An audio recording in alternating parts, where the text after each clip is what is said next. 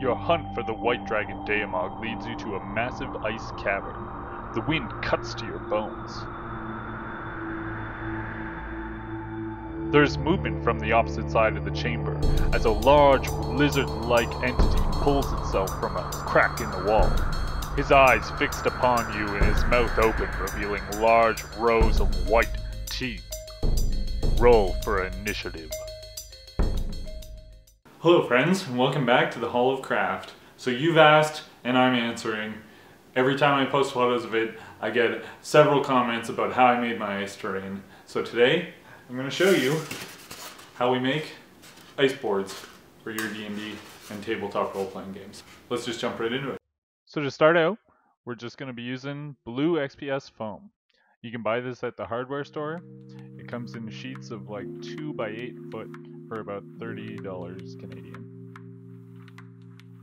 So we're just going to draw on a board that we like the size of, and then we're going to make sure we have a nice sharp knife. So do a couple deep cuts going in each direction to get it out of the main sheet, and once you feel like you are cut deep enough, we're going to snap it off.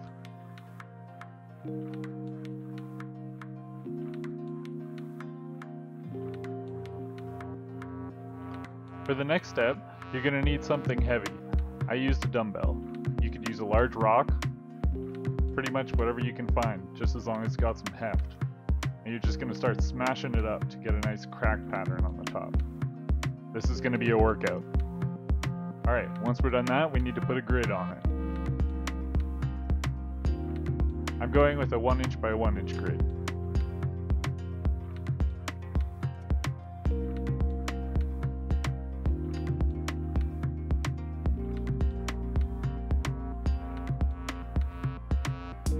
Then we just draw it on.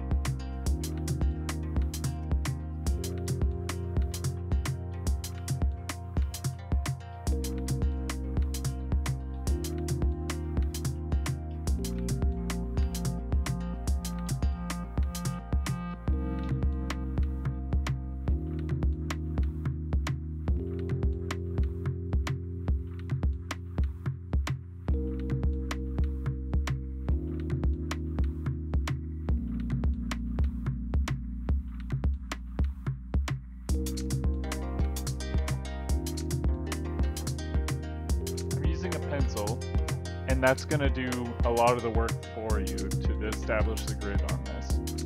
After we're done drawing it, I'm going to cut it in with an X-Acto knife to make sure it's even deeper and it will stay there.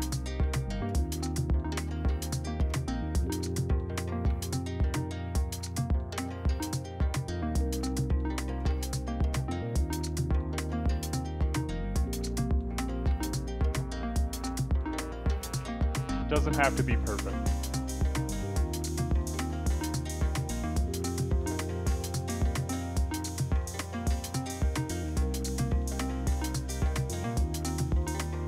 You're probably going to either have to change to a new blade or sharpen your blade to make sure that it's good.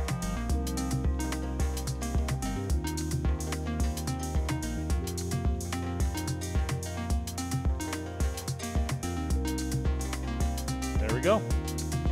Now I'm just going to take a bigger knife and start carving up the edges to give it more of a natural look. It's okay if this is rough. In fact, it's actually preferred if this is rough.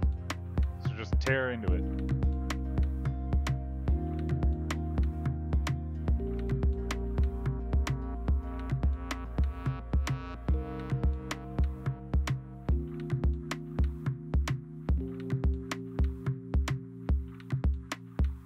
It's that simple.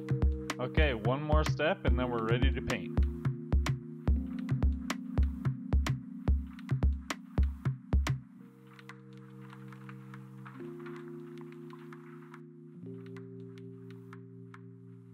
So I'm just going to take a barbecue lighter and we're going to singe the edges of this. Just going to hold it up against it and until it starts burning in a smooth ice-like pattern into it.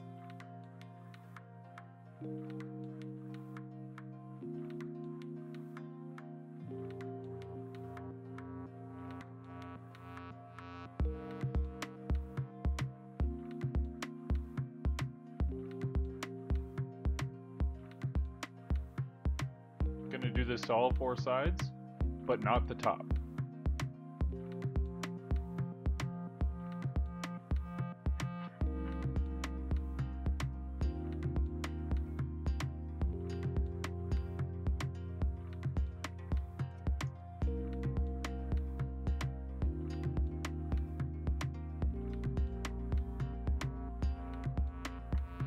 You're gonna go through lighters like crazy doing this.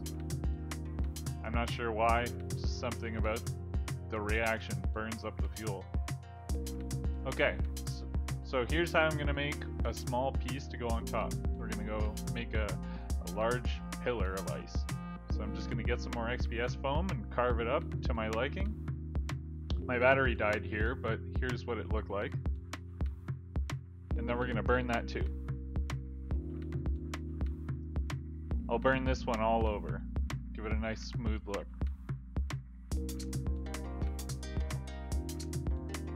There you go. Okay, time to paint. So we're gonna take some blue craft paint and some Mod Podge and mix them up in a cup.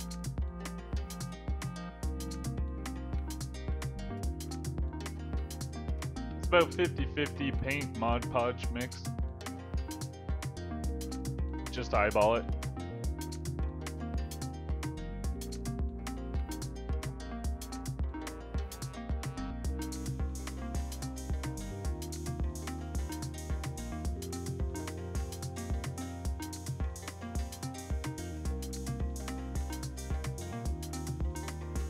Gonna put on some gloves because this next step's messy.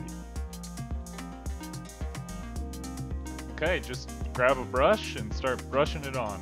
Give it a nice liberal coat over the whole thing.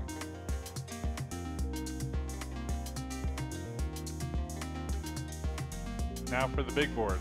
I'm going to use a larger brush because I don't want to be here all day.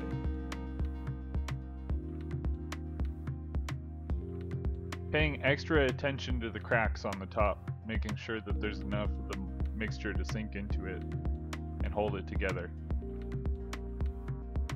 Because any damage that you've done to this board will be kind of healed by the Mod Podge concoction.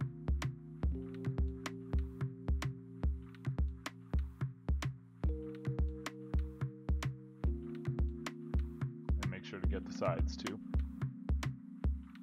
Because you've burned the sides, they will take less of the mixture to cover. Gives it almost a plastic-like texture.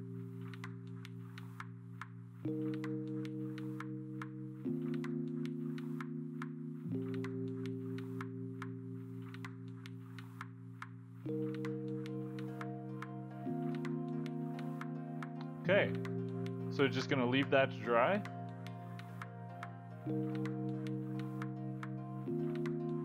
Alright, so now I have this turquoise color, and we're just gonna give it a pretty aggressive dry brushing.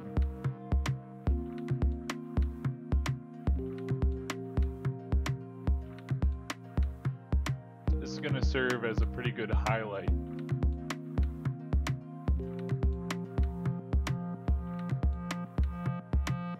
Just a little color variety.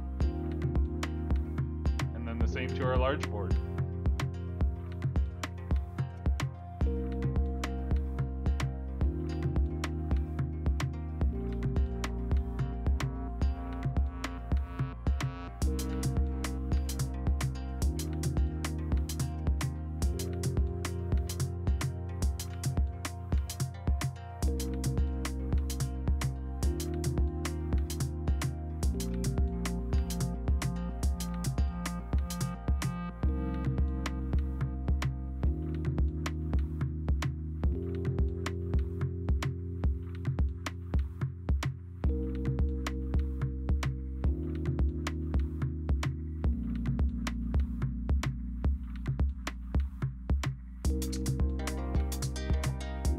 That's what it looks like.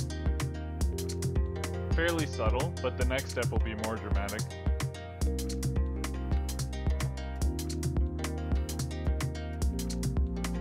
Okay, now for the final step. White. This will really bring this piece together. So we're going to do another really aggressive dry brush on this. And this is what's really going to make it look like ice.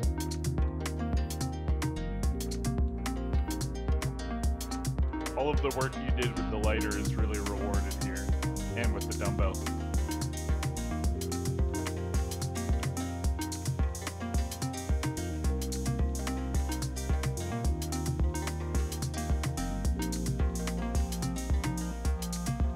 Just really bringing out all that natural detail of the board. I try to dry brush in the same direction to give it like a windswept look. It's not the end of the world if you don't keep all the same direction, but I think it adds a really nice element to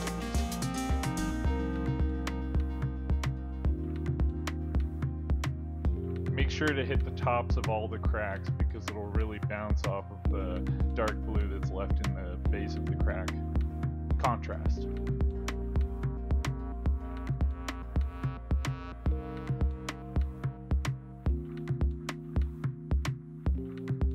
Same thing for the sides.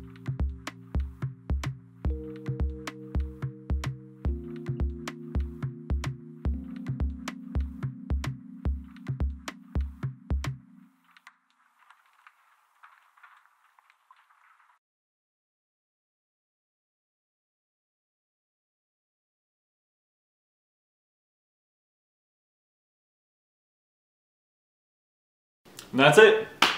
That's all there is to it. If you like this video, I would really appreciate it if you give me a thumbs up. It would help me out a lot. And subscribe if you want to see more content like this. And that's all for now. I'll see you guys next time. It's so cold!